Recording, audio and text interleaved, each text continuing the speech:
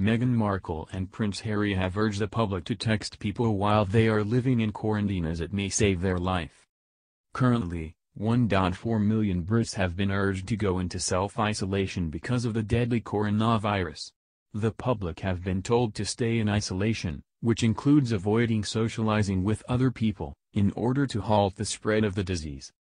The Duke and Duchess of Sussex urged their 11.3 million Instagram followers to let those in isolation know that they are thinking of them.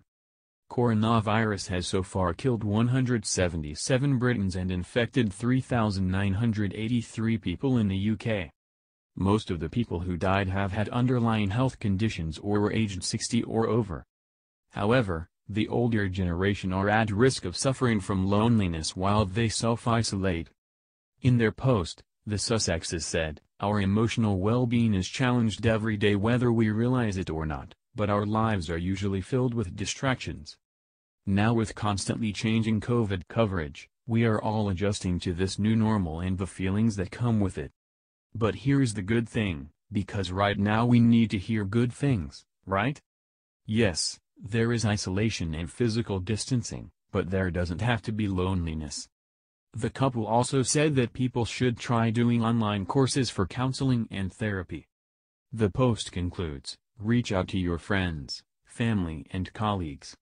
Phone calls and video conferencing are such a great way to feel more connected. Ask if they're okay, tell them how you're actually feeling, and use this time to really listen for the answer.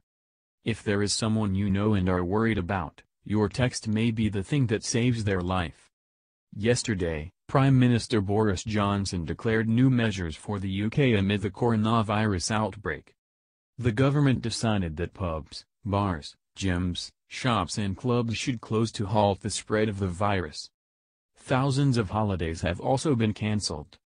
From Monday, schools across the country will be closed, leaving children stuck at home.